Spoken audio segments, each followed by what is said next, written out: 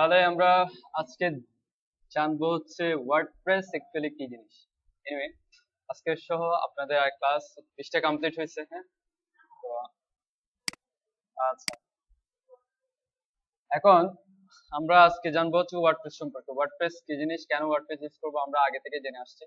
যে গত ক্লাসে বলছিলাম যে ওয়ার্ডপ্রেস হচ্ছে একটা সিএমএস কন্টেন্ট ম্যানেজমেন্ট সফটওয়্যার, যেটার মাধ্যমে একটা ওয়েবসাইটের কন্টেন্টকে ম্যানেজ করা যায়।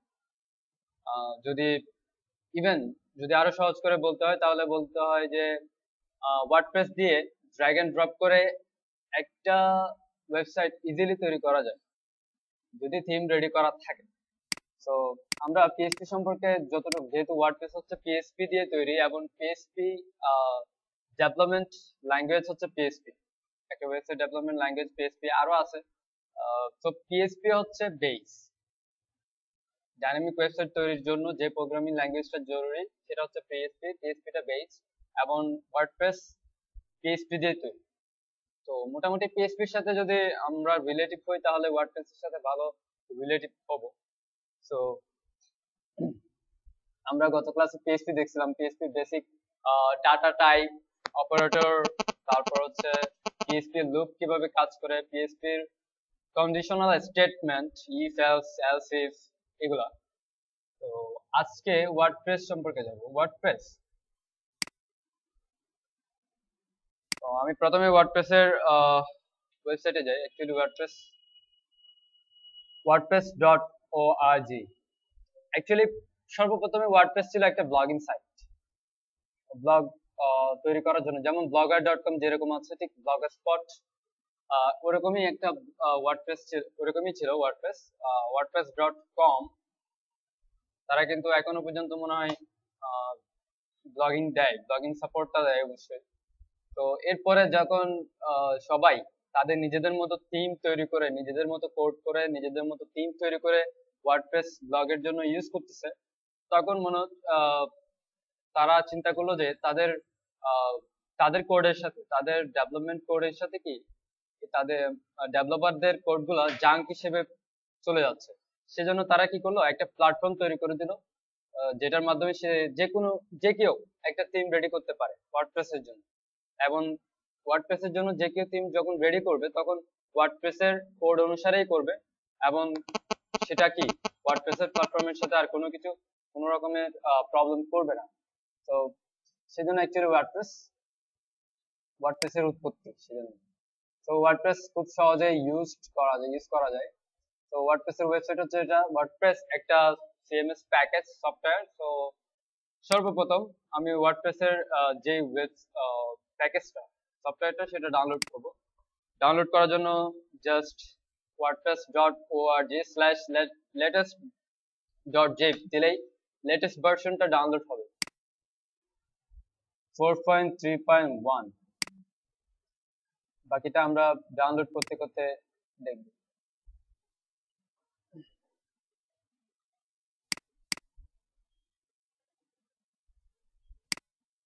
সরাসরি প্র্যাকটিক্যালি দেখে ফেলবো যাতে ভালো হয়। থিমস কি জিনিস, প্লাগইনস কি জিনিস, সব। এনিওয়ে,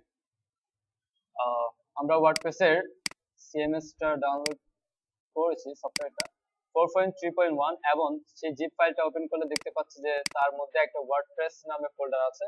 এবং সেই ফোল্ডারটা ওপেন করলে দেখবেন যে wp impulse, wp content, wp admin, actually এগুলো হচ্ছে ওয়ার্ডপ্রেস যেই কন্টেন্ট, যেই কোডগুলো আমাকে দিচ্ছে।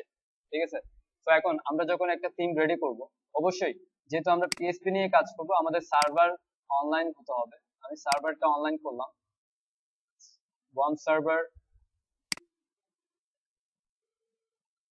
অনলাইন। এরপর অন সার্ভারে ক্লিক করলে www ডিরেক্টরিতে আমরা কি করব, একটা প্রজেক্ট ফোল্ডার করব। তো আমরা একটা প্রজেক্ট ফোল্ডার করেছিলাম ওয়েব অ্যাবি। সো এগুলো বাদ। এই ওয়েব অ্যাবিতে আমরা যেটা করব সেটা হচ্ছে আমাদের ওয়ার্ডপ্রেসের যে ফাইলগুলো আছে, ঠিক সেই ফাইলগুলো কপি করব।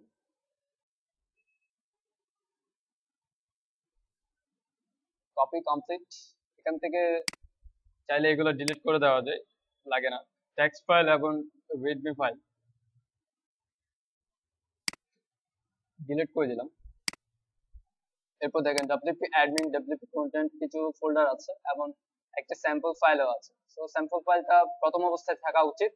ইনস্টল করার পর ওয়ার্ডপ্রেস ইনস্টল করার পর এই স্যাম্পল ফাইলটা রাখবো না আমরা, ঠিক আছে। এখন ওয়ার্ডপ্রেস কিভাবে ইনস্টল করতে হয়, ওয়ার্ডপ্রেস কিভাবে ইনস্টল করতে হয়, তো আমরা যেহেতু আমাদের একটা প্রজেক্ট ফোল্ডারে রেখেছি লোকাল হোস্ট www ডিরেক্টরিতে কি আছে, ওয়েব এবি নামে একটা ফোল্ডার, সেই ফোল্ডারে আমরা রেখেছি। আমি সেই ফোল্ডারটাকে ভিজিট করব, ওয়েব এবি ভিজিট করার পর দেখেন ওয়ার্ডপ্রেস আমাকে কি বলছে, আমাকে নিয়ে গেছে হচ্ছে কনফিগ ফাইলে, সেটআপ ফাইলে, এবং প্রথমে বলছে যে ল্যাঙ্গুয়েজ সেট করার জন্য আমি ইংলিশ ইউনাইটেড স্টেটস সেট করে দিলাম। তারপর কি বলছে, ওয়ার্ডপ্রেস ইনস্টল করার জন্য আমার কাছে এই 5টা জিনিস লাগবে। একটা হচ্ছে database name, database user name, database password, database host এবং টেবল প্রিফিক্স। কোনটা কি? ডাটাবেস নেম, অবশ্যই আমরা একটা ডাটাবেস তৈরি করব, সেই ডাটাবেসে আমার ওয়ার্ডপ্রেসের সাইডের ডাটাগুলো থাকবে। তারপর অবশ্যই সেই ডাটাবেসের একটা ইউজার নেম পাসওয়ার্ড থাকবে, এবং সেই ডাটাবেসটা কোন হোস্টে আছে। আমার এখানে লোকাল হোস্ট, অ্যাকচুয়ালি প্রত্যেকটা সার্ভারে লোকাল হোস্ট হয়, লোকাল হোস্টেই হয় ডাটাবেসটা। যেমন আমার ওয়ার্ডপ্রেস যে সাইটটা যে সার্ভারে আছে, ঠিক সেম সার্ভারে হচ্ছে আমার ডাটাবেস আছে। তো সেক্ষেত্রে ডাটাবেসটা কি পিএইচপি লোকাল হোস্টেই আছে। তো আমরা এখন ডাটাবেস তৈরি করব। লোকাল হোস্ট পিএইচপি মাই অ্যাডমিন, যে কোনো সার্ভারের ক্ষেত্রে জ্যাম্প হোক ম্যাম্প হোক। তো এটা হচ্ছে ডাটাবেস পিএইচপি মাই অ্যাডমিন, ডাটাবেসের অ্যাকচুয়ালি মাইস্কুয়েল ডাটাবেসের উইজার্ড। হ্যাঁ, তো এখান থেকে আমরা একটা ডাটাবেস তৈরি করব। ডাটাবেসে ক্লিক করলাম, দেন একটা নাম দিলাম web AB create. Web AB নামে একটা ডাটাবেস তৈরি হলো। এখন এই ডাটাবেসের ইউজার নেম এবং পাসওয়ার্ড কি? এই ডাটাবেসের ইউজার নেম এবং পাসওয়ার্ড হচ্ছে actually root, user name root, password blank. যদি ভাই এটা হচ্ছে জাস্ট এমনিতে ডাটাবেসের ইউজার নেম প্লাস সেটা কোন হোস্টে আছে, টাইপ কি, প্রিভিয়াস কি, এগুলো দেখাচ্ছে। যাই এখান থেকে চাইলে এডিট করা যায়, অ্যাড ইউজার করে আমরা ডাটাবেসের সাথে কি করতে পারবো, কানেক্ট করতে পারবো। বাট আমরা লোকাল হোস্টে যেহেতু কাজ করছি সমস্যা নেই। আমাদের ইউজার নেম হচ্ছে রুট, যেটা ওয়ান সার্ভারের ইউজার নেম, তারপর পাসওয়ার্ড হচ্ছে ব্ল্যাঙ্ক, যেটা কোনো পাসওয়ার্ডই নেই অ্যাকচুয়ালি।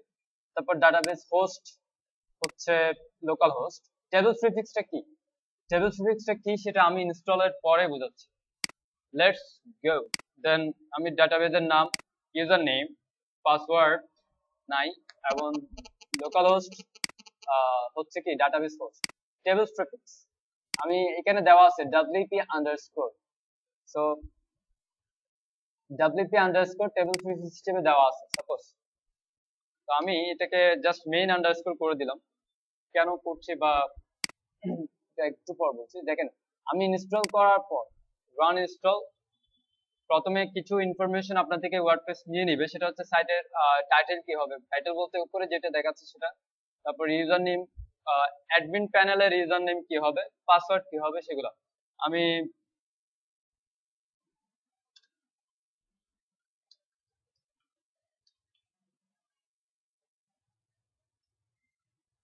ইউজার নেম দিলাম হচ্ছে অ্যাডমিন, পাসওয়ার্ড দিলাম অ্যাডমিন, এবং এখানে অ্যাকচুয়ালি উইক পাসওয়ার্ড সেটা অবশ্যই কনফার্ম করতে হবে। ইমেল আইডি অবশ্যই অ্যাডমিনের ইমেল আইডি থাকবে, আমি একটা দিয়ে দিলাম। Privacy all aloe search engine two index, actually search engine আমার ওয়েবসাইটে ইন্ডেক্স করতে পারবে কিনা, আসতে পারবে কিনা সেটা। অ্যাকচুয়ালি এখানে লোকাল হোস্টে যেহেতু কাজ করছে এটা এমনিতেই আসবে না, তারপরে দিয়ে রাখা ভালো, সার্ভারে দিলে তখন যাতে আসে, না হলে রাগ করবে। এনিওয়ে আমি ইউজার নেম এবং পাসওয়ার্ড দিয়ে লগ ইন করলাম। এটা হচ্ছে কি আমার ড্যাশবোর্ড, ওয়ার্ডপ্রেস ড্যাশবোর্ড। এরপর আমি একটু টেবল প্রিফিক্সটা সম্পর্কে বলি। এখানে দেখেন মাই ওয়েব এবি যেই ডাটাবেসটা, আমি যখন ওটাতে ক্লিক করব, ওয়ার্ডপ্রেস ইনস্টল করার পর ওয়ার্ডপ্রেস ইনস্টল করার পর ওয়ার্ডপ্রেস কি করছে, 11টা টেবল তৈরি করছে, এবং প্রত্যেকটা টেবলের আগে মেইন আন্ডারস্কোর আমি যেটা টেবল প্রিফিক্স হিসেবে দিয়েছি সেটা। এখন টেবল প্রিফিক্সটা কেন ইউজ করব, সাপোজ আমরা লোকাল হোস্টে তো একাধিক ডাটাবেস তৈরি করতে পারছি, সমস্যা নাই। কিন্তু আমরা যখন একটা পেইড হোস্টিং সার্ভিস নিব, তখন হয়তোবা একাধিক ডাটা বা অনেকগুলো ডাটা বেস তৈরি করার অপশন তারা দিবে না। 1 GB হোস্টিং এর সাথে সর্বোচ্চ 100টা ডাটা, অথবা অনেক আগে ছিল তো প্রায় 2টা 3টা দিত ডাটাবেস। তো একটা বা দুইটা ডাটাবেসের মধ্যে কিভাবে একাধিক ওয়ার্ডপ্রেস সাইট ইনস্টল করবেন?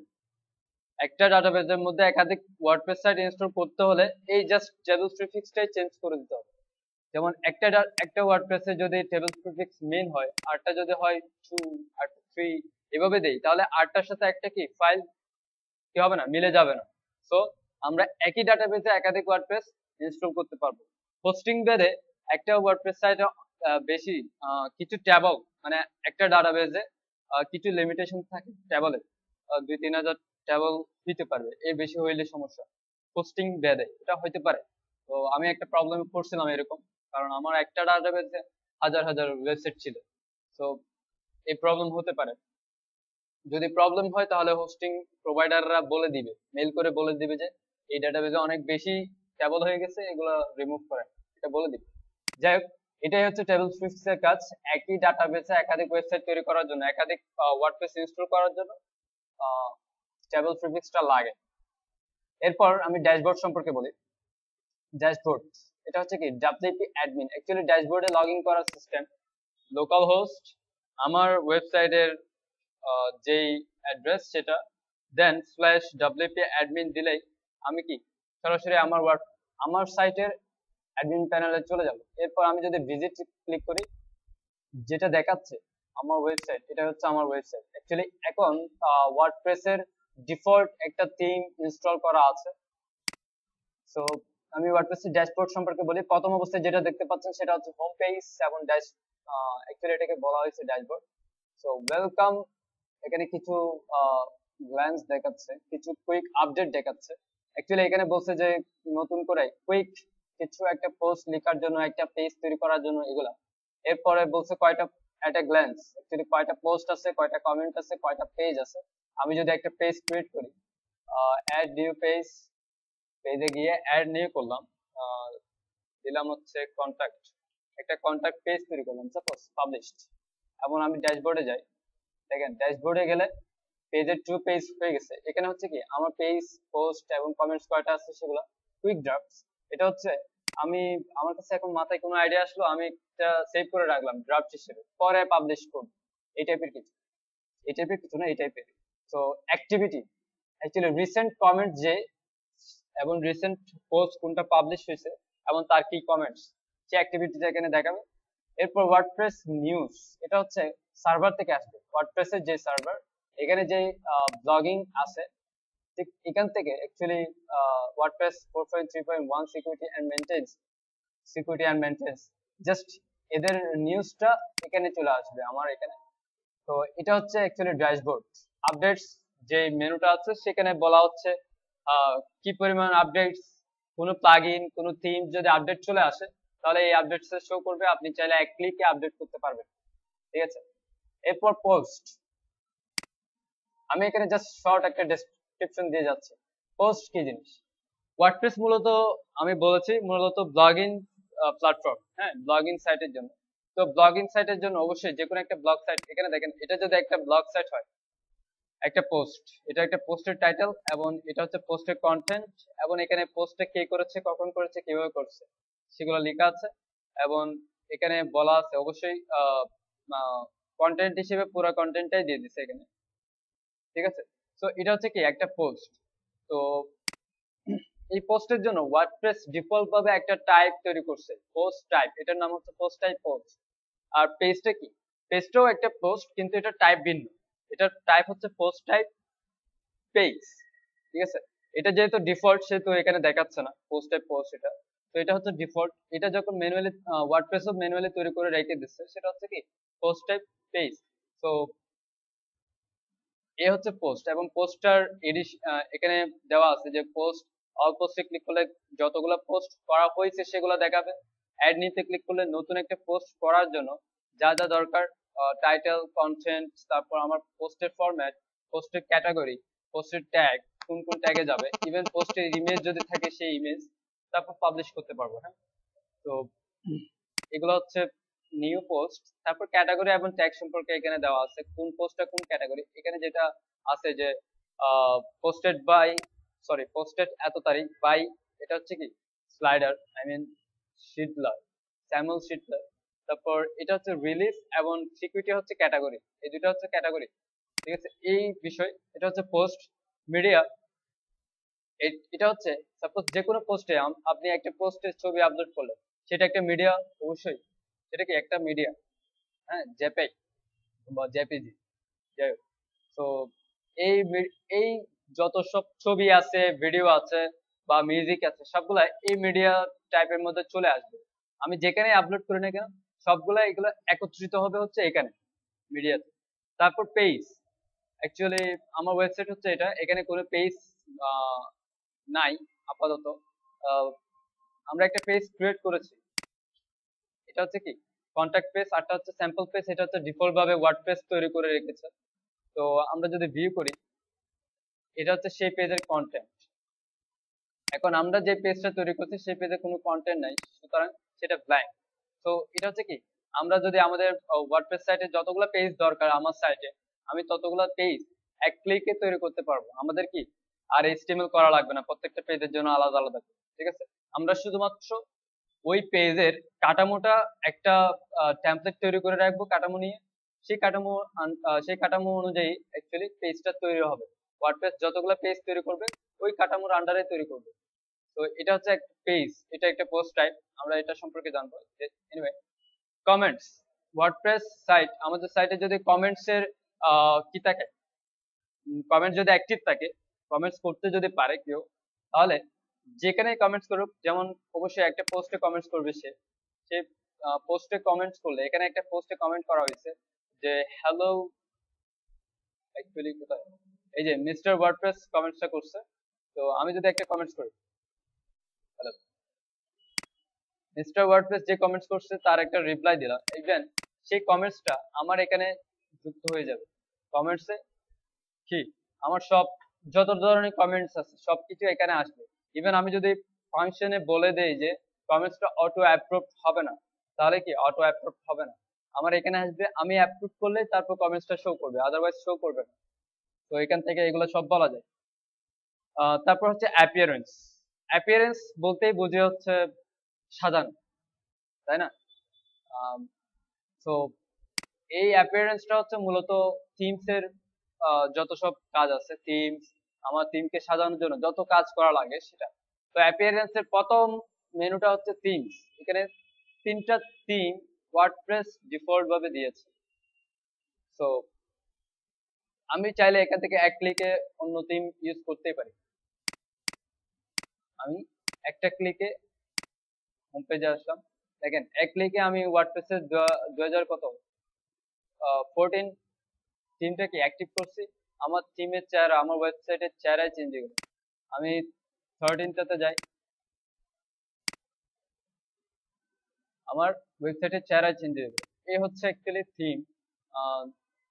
আমি যদি নিজে থেকে একটা থিম রেডি করি, তাহলে থিমটা এখানে আপলোড করার পর আমি যখন অ্যাক্টিভ করবো সাথে সাথে কি হবে, আমার ওয়েবসাইট চেঞ্জ হবে।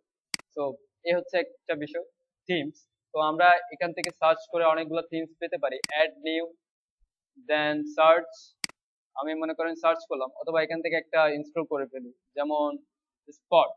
এটা আমি থিমটা ইনস্টল করলাম, স্পট। আচ্ছা, এটা ইনস্টল করার সাথে সাথে আমি এদিকে দেখি যে ডাব্লিউপি কন্টেন্ট ফোল্ডার, দেখেন থিমস ফোল্ডার, এখানে আগে তিনটা ছিল, এটা ইনস্টল হচ্ছে। আমি জাস্ট একটা বিষয়, হ্যাঁ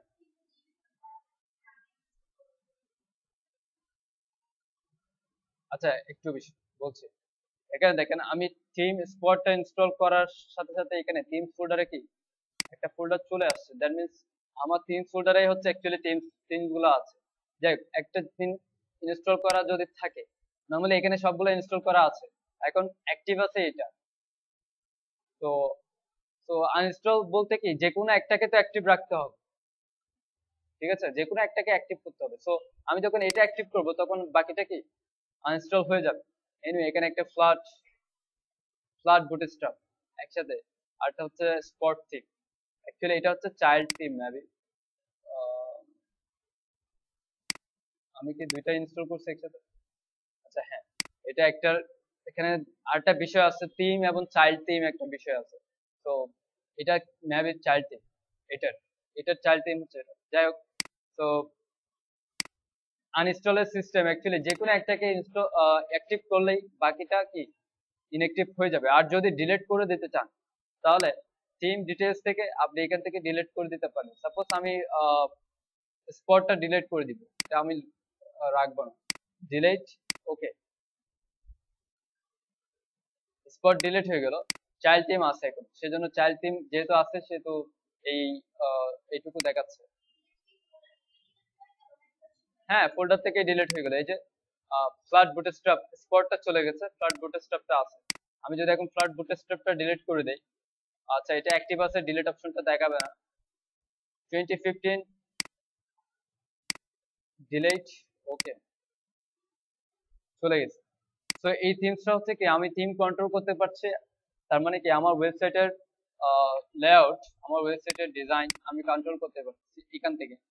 এরপর হচ্ছে কাস্টমাইজ। কাস্টমাইজ হচ্ছে অ্যাকচুয়ালি ওয়ার্ডপ্রেস সাইটের কি বলে ভিজুয়াল কাস্টমাইজ।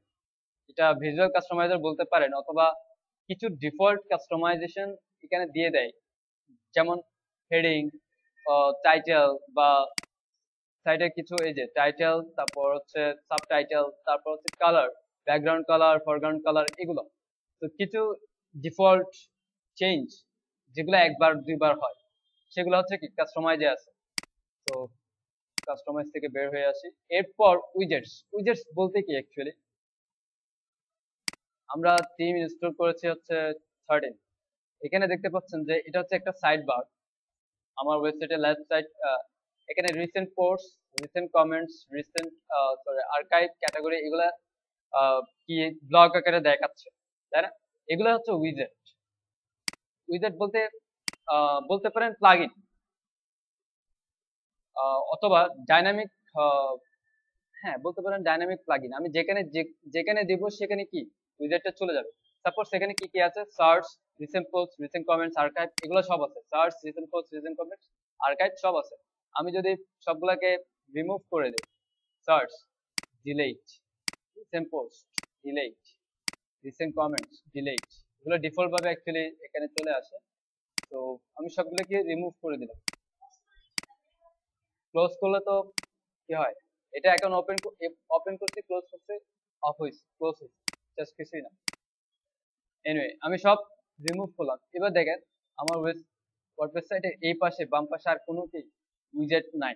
আর উইজেটটা হচ্ছে অ্যাকচুয়ালি আমরা যেটা তৈরি করব, সাপোজ উইজেট আমরা একটা তৈরি করলাম। অ্যাকচুয়ালি আমরা উইজেট তৈরি করা খুব একটা দেখবো না, কারণ এটা অনেক অ্যাডভান্স বিষয়, বেশি পুরো অ্যাডভান্স পিএইচপি জানা লাগবে। কিন্তু আমরা এই উইজেট বা প্লাগইনের সাথে দেওয়া উইজেট গুলা, বা কোনো একটা প্লাগইন ইনস্টল করলাম, তার সাথে আমাকে উইজেট আকারে ইউজ করার জন্য কোনো সুবিধা দিল, সেই উইজেটটা ইউজ কিভাবে করব সেটাও আমরা দেখতে পারবো। তবে আইডিয়াটা বলবো যে কিভাবে ওয়ার্ড অ্যাকচুয়ালি উইজেট কাজ করে। তো এখানে দেখেন এইটা হচ্ছে আমার এরিয়া। এরিয়া বলতে কোনটা, এখান থেকে শুরু করে এটা হচ্ছে আমার একটা এরিয়া। যখন উইজেট অ্যাক্টিভ হবে, যখন উইজেট দিব, তখন কি সেই এরিয়াটা অ্যাক্টিভ হবে এবং উইজেটটা সেখানে আসবে। তো অ্যাকচুয়ালি আমরা এরিয়াটা তৈরি করে দেখাবো, ঠিক আছে? তো এরিয়াটা অ্যাকচুয়ালি আমাদের থিমেই থাকে। জাস্ট থিমের ওই জায়গাটা যেখানে আমার উইজেটটা দরকার, সেই জায়গাটাকে রেজিস্ট্রেশন করে নেওয়া উইজেটের জন্য আলাদাভাবে। তো রেজিস্ট্রেশন যদি করি তখন এখানে দেখাবে সেই এরিয়াটা। জাস্ট এটাই, এটা হচ্ছে অ্যাকচুয়ালি উইজেট। উইজেট হচ্ছে বলতে পারেন শর্ট প্লাগইন, যেটাতে অনেকগুলো একসাথে কি আছে। সাপোজ এখানে অ্যাকচুয়ালি টেক্সট, অথবা আমি টেক্সটের একটা উইজেট আছে সেটা দিয়ে দেখি। এই যে টেক্সট, আমি একটা টেক্সট উইজেট দিলাম। আমি এখানে টাইটেল হিসেবে বললাম hello, welcome to our website. তো এটা কি অ্যাজ এ টেক্সট হিসেবে আমি যখন সেভ করব, সেভ আমি চেঞ্জ করার পর সেভ করছি। যদি আমি কোনো কিছুই না দিই তাহলে সেভ বা কিছু করার দরকার নেই, এটা অটোমেটিকলি আসবে। এখানে কি আছে, title hello, welcome to our website, এই লেখাটা আসছে। তো আমি উইজেট দিয়ে অনেক কিছুই করতে পারি অ্যাকচুয়ালি, যে কোনো জায়গায় যে কোনো কিছু মুভ করতে পারি। যদি আমার ওয়েবসাইটে অত পরিমাণ কি থাকে, প্ল্যাটফর্ম থাকে, এরপর মেনু, মেনুটা হচ্ছে অ্যাকচুয়ালি থিমের মেনু। আমি যদি থিমের মেনু রেডি করি, একটা মেনু তৈরি করি, সাপোজ আমার ওয়েবসাইটে কোনো মেনুই নাই, ঠিক আছে, এখন আমি একটা মেনু তৈরি করব, নাম দিলাম হচ্ছে মেইন মেনু। ক্রিয়েট মেনুতে ক্লিক করলাম, একটা মেনু ক্রিয়েট হলো। এরপর আমার মেনুতে কি কি পেজ থাকবে, কন্টাক্ট পেজ, স্যাম্পল পেজ, আমি আপাতত দুইটা পেজ দিলাম। হ্যাঁ, এই দুইটা পেজ মেনুতে কি সচরাচর একটা পেজের সাথে লিঙ্কটি হয়, সো আমরা যে পেজগুলো ক্রিয়েট করছি সেই পেজগুলোকে মেনু হিসেবে দিয়ে দিলাম যাতে ওই পেজের সাথে অটোমেটিকলি লিঙ্ক থাকে। আমি প্রাইমারি মেনু হিসেবে সিলেক্ট করলাম, সেভ করলাম, এবং দেখেন আমার এখানে প্রাইমারি মেনু হিসেবে কন্ট্যাক্ট এবং স্যাম্পল পেজ আমি যেভাবে তৈরি করছি ঠিক সেভাবে আমি যদি উপরে নিচে করে দিই তাহলে ঠিক সেভাবে চেঞ্জ হবে। ইভেন আমি যদি ড্রপ ডাউন মেনু তৈরি করি, আমি সাপোজ এই দুইটা পেজকে আলাদা আবার দিচ্ছি, আরো কয়েকটা দিলাম, আমি এই কন্ট্যাক্টের আন্ডারে ড্রপ ডাউন দিচ্ছি, আমার ড্রপ ডাউন মেনু ক্রিয়েট, এবং drop down menu create save করলাম। যদি ভাই এখানে ড্রপ ডাউন মেনুটা এই যে হ্যাঁ আছে, ড্রপ ডাউন মেনু সাপোর্ট আছে, অ্যাকচুয়ালি থিমে সাপোর্ট না থাকলে ড্রপ ডাউন মেনু কাজ করবে না, ঠিক আছে। সো কি আমি যে কন্ট্যাক্টের আন্ডারে ড্রপ ডাউন মেনু তৈরি করছি, ইজিলি মেনু তৈরি হয়ে গেছে। আপনাদের মাথায় হয়তো বা আসছে এতদিন ধরে HTML কেন শিখছি। যাক, এই হচ্ছে অ্যাকচুয়ালি মেনুর কারবার। তো আমরা অনেকগুলো মেনু রেজিস্ট্রেশন করতে পারি, অনেকগুলো মেনু তৈরি করতে পারি। নরমালি আমরা যখন একটা থিম নিয়ে কাজ করব তখন মেনু বা এসব কিছুই থাকবে না, কারণ তখন আমার থিমটা ব্ল্যাঙ্ক থাকবে। এগুলো হচ্ছে প্রতিটা থিমে আলাদা আলাদা করে কি করতে হয়, রেজিস্ট্রেশন করতে হয়। বলে মেনুস, ওকে মেনু গেল। হেডার, অ্যাকচুয়ালি হেডার বলতে বোঝাচ্ছে হচ্ছে ওই যে বললাম কাস্টম, আই মিন এটা কি বলে on screen change. Actually header এখানে আমি যদি একটা ইমেজ, সাপোজ আমি একটা ইমেজ দেখাই, অ্যাকচুয়ালি ইমেজ না দেখালে ভালো, ওয়ালপেপার,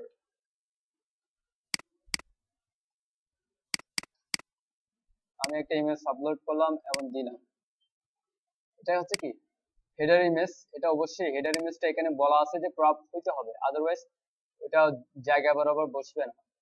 ক্রপ করলাম, ক্রপ ইমেজ, এবং এই হেডার ইমেজটা অ্যাকচুয়ালি কোথায় যাচ্ছে, আমি সেভ পাবলিশড, এবার আমি রিফ্রেশ করার পর দেখেন হেডার ইমেজটা কোথায়। তার মানে কি ওরা এই থিমের মধ্যে এই অংশে ব্যাকগ্রাউন্ড ইমেজ চেঞ্জ করার অপশন দিয়েছে। এটা হচ্ছে অ্যাকচুয়ালি হেডার ইমেজ, আমরা চাইলে দিতে পারি, না চাইলে দিব না, এটা হচ্ছে বিষয়। যাই হোক, আমি এটা রিমুভ করে দিই, খুব হরিবল লাগতেছে।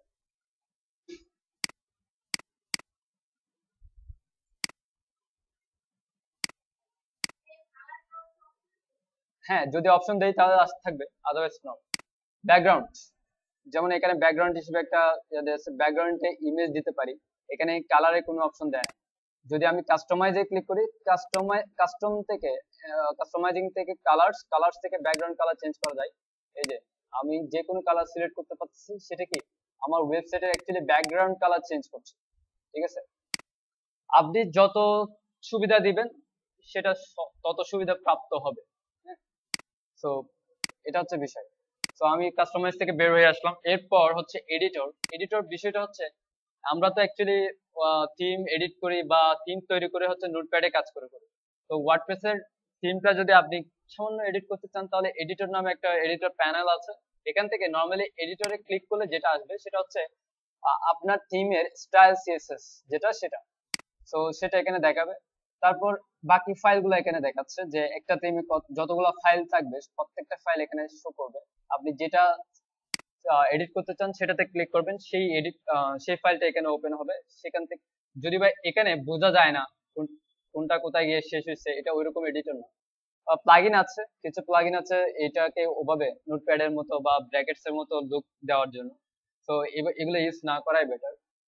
যাই হোক, অ্যাপিয়ারেন্স এটা বেস্ট। আমরা যদি এডিট করি তবে আমরা অবশ্যই আমাদের ব্যাকএন্ডে যেখানে আমার থিম আছে সেখানে নোটপ্যাড বা ব্র্যাকেটস ইউজ করেই কাজ করব।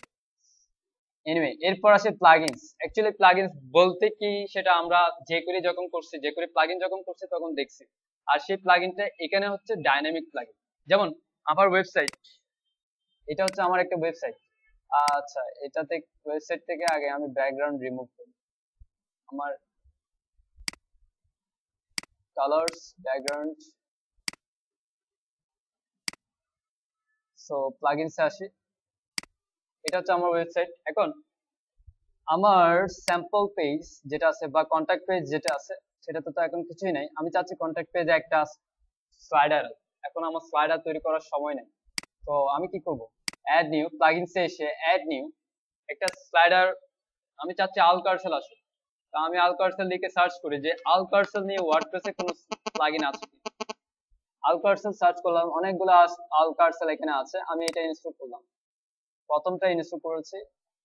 এখন দেখেন এটা প্লাগইনসে চলে আসে, আল কার্সেল প্লাগইনসে চলে আসছে, অ্যাক্টিভ প্লাগইন। ফার্স্ট কাজ অবশ্যই প্লাগইনটাকে অ্যাক্টিভ করতে হবে, তাহলে কি আমি সেটাকে ইউজ করতে পারবো। অ্যাক্টিভ করার সাথে সাথে দেখেন এখানে একটা আল কার্সেল নামে মেনু আসছে, এবং এটা অ্যাকচুয়ালি মেনু না, এটা হচ্ছে একটা পোস্ট টাইপ। তারা নিজস্ব ওই ইয়াতে তৈরি করছে, প্লাগইনে তৈরি করছে। সেই প্লাগইন পোস্ট টাইপ যেখানে তৈরি করছে, রেজিস্ট্রেশন করছে, সেই ফাইলটা আমার ফাংশন পিএইচপির সাথে কল হয়েছে এবং এখানে চলে আসছে। এটা হচ্ছে অ্যাকচুয়ালি পোস্ট টাইপ।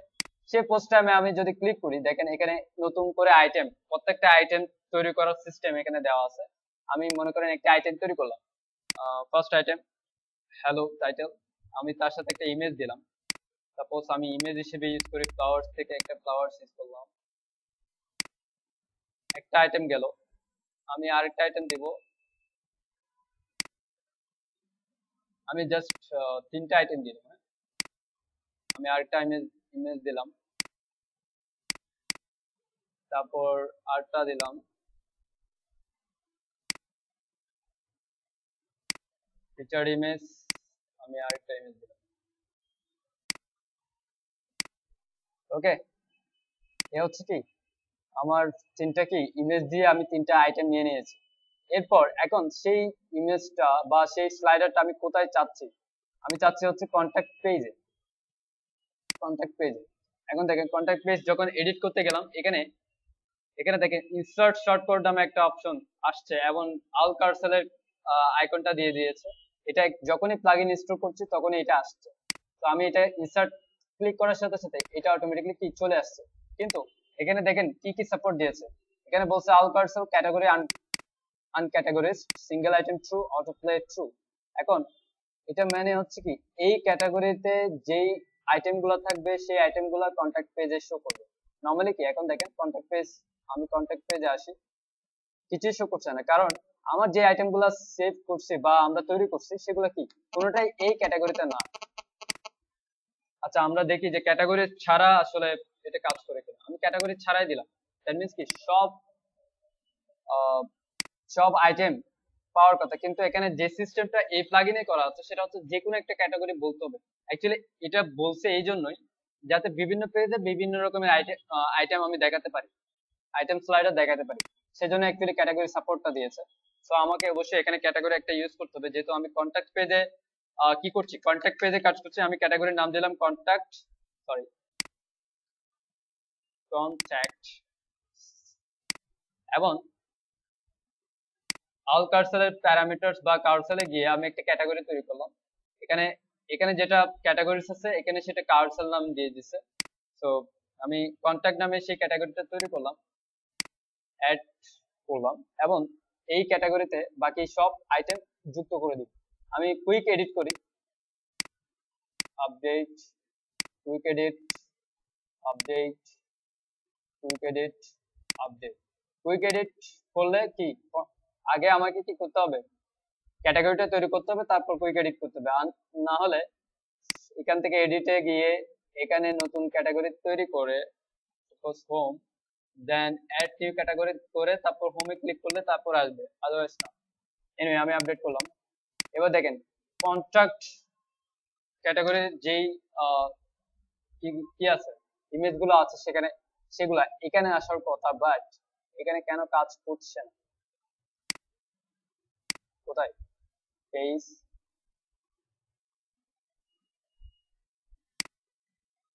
অবশ্যই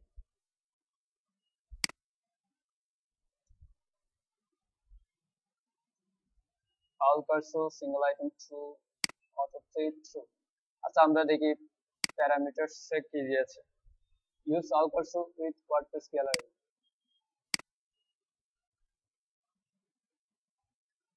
না ঠিক আছে,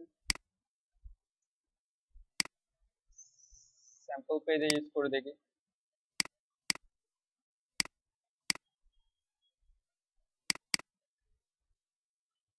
কন্ট্রাক্ট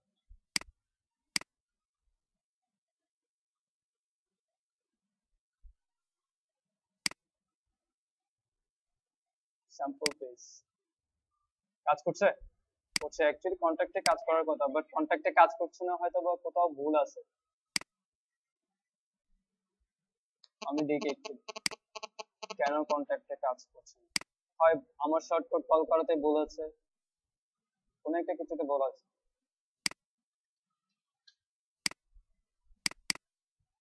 আমি এবার চেঞ্জ করলাম কন্ট্রাক্ট।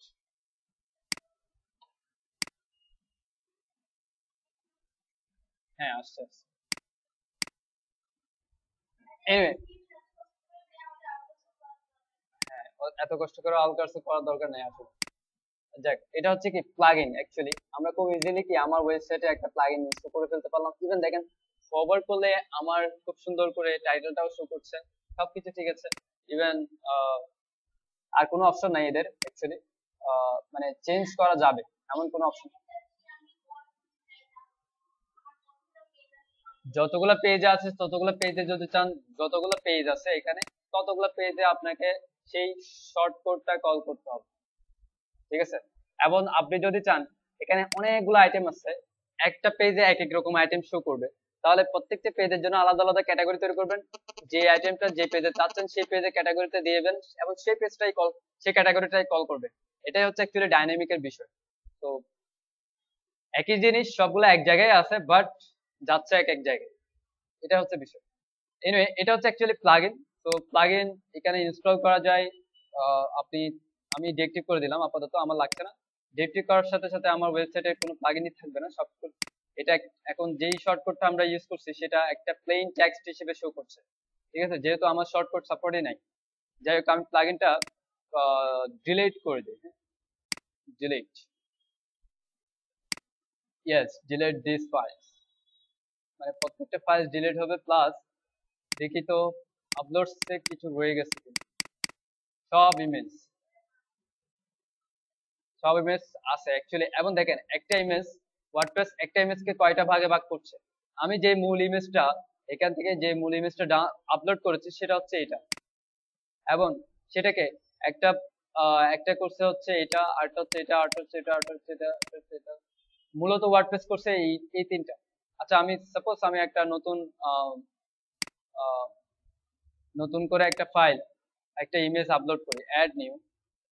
আমি একটা নতুন ইমেজ আপলোড করি, এটা করছি, এটা করছি, এটা করছি, এটা করি। হ্যাঁ, এটা করলে বুঝতে পারবো অ্যাকচুয়ালি ওয়ার্ডপ্রেস এটাকে কয় ভাগে ভাগ করছে। এবার দেখি কোনটা করছে, এইটা। এবং দেখেন ওয়ার্ডপ্রেস এটাকে 4 ভাগে ভাগ করছে। আমার মূল ফাইলটা হচ্ছে এটা, একটা হচ্ছে 150x150, আরটা হচ্ছে 300x188, আরটা হচ্ছে 825 510, আরটা হচ্ছে 1024 640। অ্যাকচুয়ালি এটা হচ্ছে কি, এখানে সেটিংস থেকে জেনারেলে বা সরি রিডিং এ গেলে বুঝতে পারবেন যে ওয়ার্ডপ্রেস, সরি রিডিং এ না, মিডিয়া, ওয়ার্ডপ্রেসের ডিফল্ট কিছু সাইজ ওয়ার্ডপ্রেস আমাদেরকে দিচ্ছে। আমরা যদি এগুলো চেঞ্জ করি, সেই সাইজ অনুযায়ী কি করবে, ক্রপ করবে।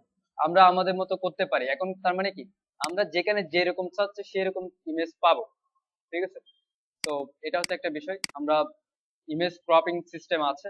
এনিওয়ে, প্লাগইনস পর্যন্ত আসছিলাম। ইউজার, ইউজার বলতে কি, আমি অ্যাডমিন প্যানেলে আমার ইউজার কয়টা আছে। ইভেন আপনারা হয়তো বা দেখবেন যে অনলাইনে ফেসবুকে দেখেন যে banglanews24.com, এরকম 24.com এর অনেকগুলো আছে, 420 নাই, 24.com। তো এই 24.com এর ওয়েবসাইট গুলা ম্যাক্সিমাম ওয়ার্ডপ্রেস দিয়ে করা, সবগুলো ব্লগিং সাইট। তো এবং সেটা বুঝতে পারবেন আপনি জাস্ট এখানে সোর্স দেখলেও বুঝতে পারবেন যে ডাব্লিউপি কন্টেন্টস বা ডাব্লিউপি ইনক্লুডস থেকে ফাইল আসতেছে। তো এগুলো দেখলে বুঝবেন। আম, যাই হোক, তো তাদের ওখানে অথর আছে, যারা সাংবাদিক হিসেবে নিজেদেরকে পরিচয় দেয়, তারা হচ্ছে অথর। এই ওয়েবসাইটের একটা অথর আমরা তৈরি করতে পারি। একটা সাপোজ একটা ইউজার তৈরি করলাম, ইউজার নাম দিলাম আরআরএস, তো অলরেডি হ্যাঁ আরআরএস তৈরি করি। ইমেল আইডি দিলাম একটা, যে কোনো একটা দিয়ে দিলাম। ফার্স্ট নেম লাস্ট নেম দিলাম না, ওয়েবসাইটও দিলাম না। পাসওয়ার্ড, শো পাসওয়ার্ড, আমি এত বড় পাসওয়ার্ড দিই না। আর এবং সেই ইউজারটা অ্যাকচুয়ালি তার রুলটা কি হবে, সে কি করতে পারবে, সাবস্ক্রাইব করলে সেটা সে শুধু পড়তেই পারবে আর কিছুই করতে পারবে না। কন্ট্রিবিউটর হলে সে এডিট করতে পারবে, হ্যাঁ, অথর হলে সে পোস্ট করতে পারবে, প্লাস পোস্ট এডিট করতে পারবে, তার পোস্ট আর কারো না। এডিটর হলে সে সবার পোস্ট এডিট করতে পারবে। আর অ্যাডমিনিস্ট্রেটর সে কি করতে পারবে, সে আরটা অথরকে ডিলিটও করতে পারবে। হ্যাঁ, এই হচ্ছে বিষয়, অ্যাডমিনিস্ট্রেটর সব পারবে। তো এই হচ্ছে মূলত আমি অথর হিসেবে সেভ করলাম। যাই হোক, তো আমরা একটা ইউজার তৈরি করে দিলাম, সেই ইউজারকে যদি এই ইউজার নেম পাসওয়ার্ড দিয়ে দিলাম, অ্যাকচুয়ালি অ্যাডমিনের পাসওয়ার্ড কাউকে না দিয়ে আমরা নতুন ইউজার তৈরি করে দিলাম, যাতে সে কি হয়, মোটামুটি কি হয়, ইউজ করতে পারে বা পোস্ট করতে পারে। কিন্তু অ্যাডমিনের পাসওয়ার্ড দিয়ে দিলে আমাদের বাংলাদেশে তো কাউকে বিশ্বাস করা যায় না, সে আমাকে ডিলিট করে সবকিছু শেষ করে দিবে। যাই হোক, সো এই হচ্ছে বিষয়।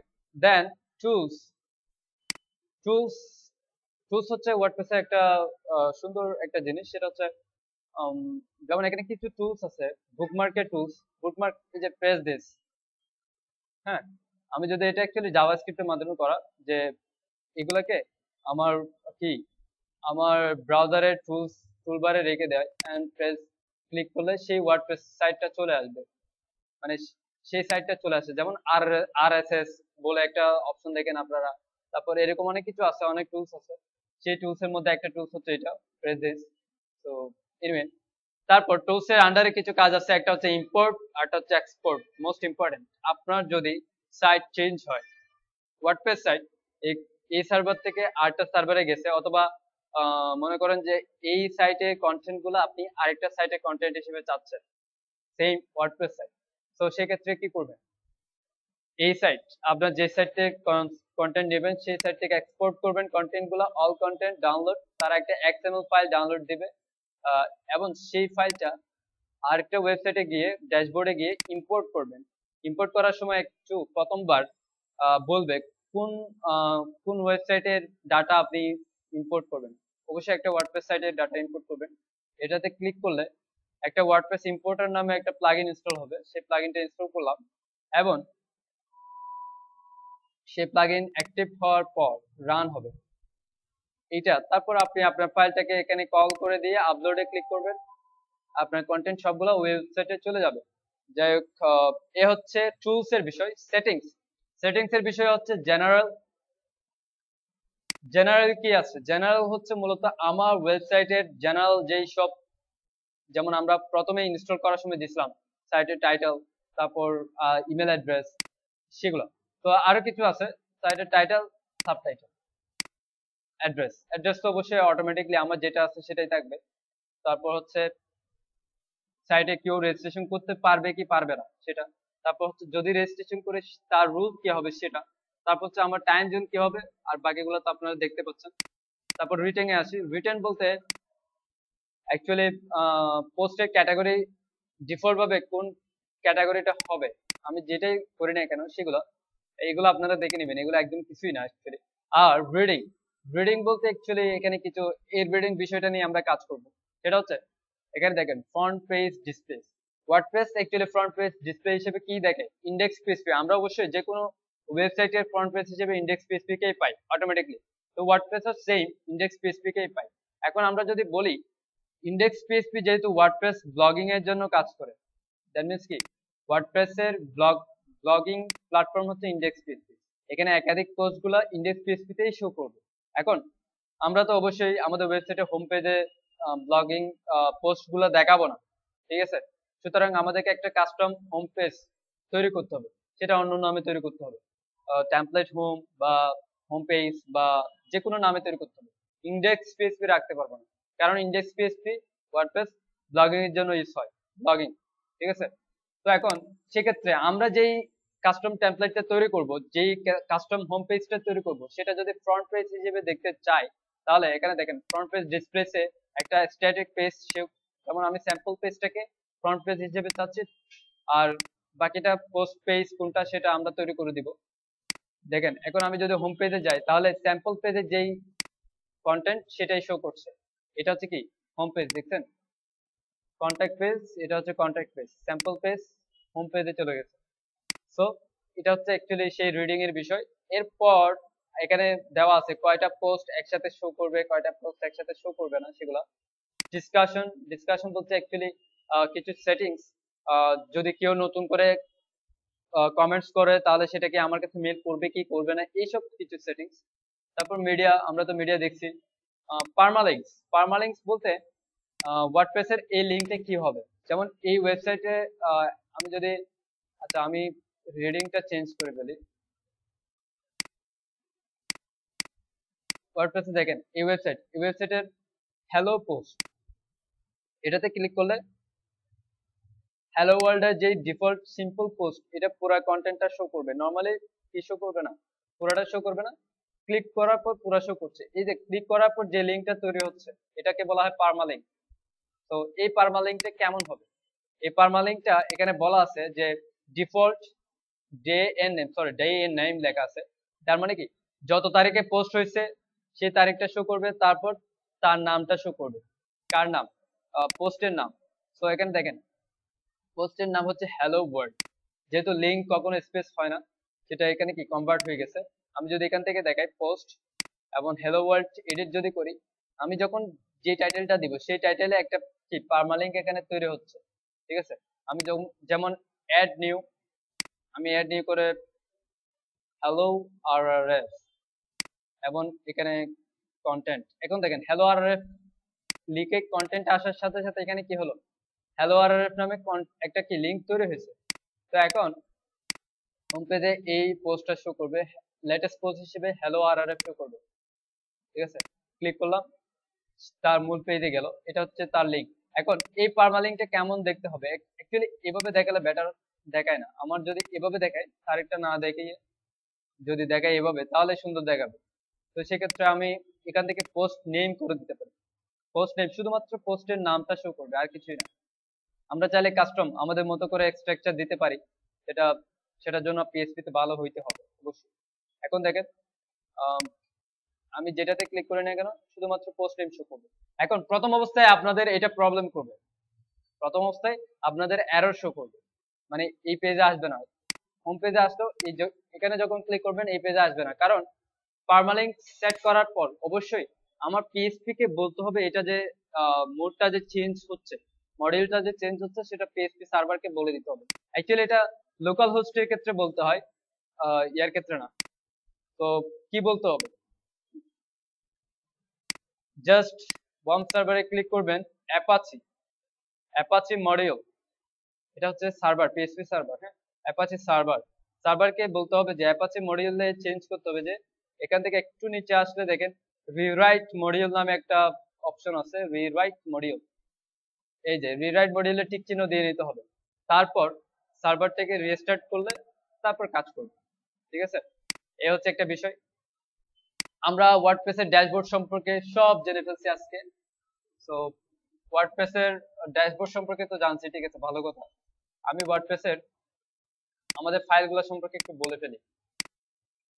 এখানে আমরা যেটা ইনস্টল করেছিলাম, আমরা যেই ওয়ার্ডপ্রেসের ফাইলগুলো নিয়ে আসছিলাম সেগুলো, কিন্তু এখানে একটা বেশি আছে, সেটা হচ্ছে wp-config.php। আমরা যখন ডাটাবেস নাম, ইউজার নেম, পাসওয়ার্ড সবকিছু দেওয়ার পর যখন রান করছি তখনই এটা আসছে। অ্যাকচুয়ালি এটা কি করছে, এটা যেটা করছে সেটা হচ্ছে ডাটাবেসের নাম স্টোর করছে, ইউজার নেম স্টোর করছে, পাসওয়ার্ড স্টোর করছে। এই যে ডাটাবেসের নাম, user name, password blank, host এবং টেবিল প্রিফিক্স স্টোর করছে। এই ফাইলটা যদি ডিলিট করে দেয় তাহলে ওয়ার্ডপ্রেস আমার সাইট হাওয়া হয়ে যাবে, আবার নতুন করে ইনস্টল করতে হবে। সো এটা হচ্ছে বিষয়। এখন ওয়ার্ডপ্রেস সাইট ইনস্টল করার পর wp-config স্যাম্পল ফাইলটা ডিলিট করে দিব, কারণ ওখানে একটা স্যাম্পল পাসওয়ার্ড, ইউজার নেম দেওয়া আছে, যার মাধ্যমে ওয়েবসাইট কি হ্যাকিং হতে পারে। ঠিক আছে, এনিওয়ে এরপর দেখেন wp admin হচ্ছে অ্যাকচুয়ালি আমি অ্যাডমিন প্যানেলে যা দেখতে পাচ্ছি, যে লুকটা দেখতে পাচ্ছি, যে স্টাইলগুলো দেখতে পাচ্ছি বা যত কাজ করা যাচ্ছে, এটা হচ্ছে কি wp admin এ আছে। আমি সাপোজ আমি wp admin ফোল্ডারে গেলাম এবং সিএসএস ফোল্ডারের নামটাই চেঞ্জ করে দিলাম, অ্যাস করে দিলাম। এখন দেখেন আমার অ্যাডমিন প্যানেলের সিএসএস চলে গেল। ঠিক আছে, তার মানে কি wp admin থেকে সিএসএস গুলো এখানে পাচ্ছে। আমার ওয়েবসাইটে আমার ওয়েবসাইটে কোনো প্রবলেম হবে না, আমার ওয়েবসাইটে কোনো প্রবলেম হবে না, এটা শুধুমাত্র অ্যাডমিন প্যানেলে। তো আমি আবার ভালো হয়ে যাই সিএসএস। তো ড্যাশবোর্ডের তো এরকম ডাব্লিউপি অ্যাডমিন প্যানেলে সব আছে। ডাব্লিউপি অ্যাডমিন প্যানেল নিয়ে আমাদের কোনো কাজ নাই, আমাদের যা কাজ সব হচ্ছে ডাব্লিউপি কন্টেন্টে। প্লাগইন ফোল্ডারে আমি যা প্লাগইন ইনস্টল করব তা আসবে, থিমস ফোল্ডারে আমি যা থিমস ইনস্টল করব তাই আসবে। আর আপগ্রেডে অ্যাকচুয়ালি আপডেট কিছু যদি করে থাকি, আই মিন আপডেট করে যদি থাকি, আপডেটসে ক্লিক করলাম, এখানে মনে হয় একটা আপডেট শো করছে, সেটা হচ্ছে একটা প্লাগইন, ওয়ার্ডপ্রেসের ডিফল্ট প্লাগইন আকিসমিথ। আমি আপডেট করলাম সেটাকে, আপডেট করার পর কি হয়, কিছু আসছে আসেনি। অ্যাকচুয়ালি আপডেট বলতে যেটা বোঝাচ্ছে এখানে মনে হয় আসার কথা, ইউজ করি নাই বলে এর ফাইল কোনোটাই আসে নাই। আপডেটে কিছু আসার কথা, অ্যাকচুয়ালি থিম যদি আপডেট হয় বা চাইল্ড টিমের ক্ষেত্রে এটা মেবি কাজ করে। এই আপডেট সম্পর্কে এখনো এটা নতুন প্রথম অবস্থায় আসছে, নর্মালি আসে হচ্ছে আপডেট করার পর। এনিওয়ে, আপলোড ফোল্ডারে তো অবশ্যই বুঝতে পারছেন আমি যা ইমেজ আপলোড করব তাই। এখন আমরা যখন নতুন থিম নিয়ে যেহেতু কাজ করব, অবশ্যই আমরা ড্যাশবোর্ড থেকে থিমটা আপলোড করতে পারবো না, কিছু করতে পারবো না। আমরা যেহেতু থিম নিয়ে কাজ করব, এখানে ম্যানুয়ালি একটা থিম ফোল্ডার ক্রিয়েট করেই কাজ করব। এবং এখানে দেখেন ফোল্ডারের নেচারটা কি, সবগুলা ছোট হাতের, কোনো স্পেস নাই, কিছু নেই। তো আমাদেরকে ওভাবে করতে হবে। এরপর আমি আসি WP includes. WP includes folder বলতে কি, ডাব্লিউপি ইনক্লুডস বলতে যেটা সেটা হচ্ছে ওয়ার্ডপ্রেস আমাকে যেসব সাপোর্ট দিচ্ছে, যেমন আমরা jQuery ইউজ করি, অবশ্যই ম্যাসোনারি ইউজ করি, অনেকগুলা জেএস ইউজ করি। তো জেএস ফোল্ডার, ডাব্লিউপি ইনক্লুডস ফোল্ডারে জেএস নামে একটা ফোল্ডার আছে, এখানে ওয়ার্ডপ্রেস আমাকে অনেকগুলো জেএস এর কাজ দিচ্ছে। যেমন টাইনিএমসি, টাইনিএমসি বলতে কি, পোস্টে যান, অ্যাড নিতে ক্লিক করেন। আমরা মাইক্রোসফট এডিটের কাজ অবশ্যই করছি, মাইক্রোসফট ওয়ার্ডে এরকম কিছু বাটন আছে, এই বাটনটার নাম হচ্ছে টাইনিএমসি। ওয়ার্ডপ্রেস আমাদেরকে এই বাটনের কন্ট্রোল দিচ্ছে। টাইনিএমসি এটা একটা জাভাস্ক্রিপ্ট প্লাগইন বলতে পারেন, বা জাভাস্ক্রিপ্টের মাধ্যমে করা একটা প্লাগইন। সো ওয়ার্ডপ্রেস আমাকে কি ওইটা কন্ট্রোল দিচ্ছে। ইভেন jQuery, ওয়ার্ডপ্রেস আমাকে অনেক ধরনের jQuery দিচ্ছে। আমরা অবশ্যই আমাদের নিজস্ব jQuery নিয়ে কাজ করব না, আমরা ওয়ার্ডপ্রেসে jQuery নিয়ে সাইট করব। এটা হচ্ছে jQuery ফাইল এবং jQuery migrate min.js। Even WordPress আমাদেরকে ম্যাসোনারি জেএস দিচ্ছে। ম্যাসোনারি বলতে কি, আমরা অবশ্যই দেখেছি, আমরা তাদেরকে বলছিলাম যে ম্যাসোনারি হচ্ছে এটা, যেটা কি আইটেমকে করে সাজায়, আইটেম ছোট বড় হলে যাতে কি সে নিজে নিজে থেকে সাজায় নেয়। এই ম্যাসোনারিটা আমরা যদি আমাদের HTML এ HTML এর নিচে স্ক্রিপ্টের মাধ্যমে কল করে করি, তাহলে তাহলে কি আমাদের ওই ওয়েবসাইট যখন ওয়ার্ডপ্রেস করব তখন সেই ইয়েটা লাগবে না, ফাইলটা আমাদেরকে কল করা লাগবে না। ওয়ার্ডপ্রেস আমাদেরকে দিচ্ছে, শুধুমাত্র ওয়ার্ডপ্রেসের ফাংশনে বলে দিলে হবে আমাদের এই টিপে ম্যাসোনারি সাপোর্ট আছে। এনিওয়ে এগুলা দিচ্ছে। সো এরকম হচ্ছে ওয়ার্ডপ্রেস ইনক্লোজ, ডাব্লিউপি ইনক্লোজ হচ্ছে আমাদেরকে যেসব সাপোর্ট দিচ্ছে সেগুলা। সো আমরা মূলত কাজ করব হচ্ছে ডাব্লিউপি কন্টেন্ট ফোল্ডারে। সো আপাতত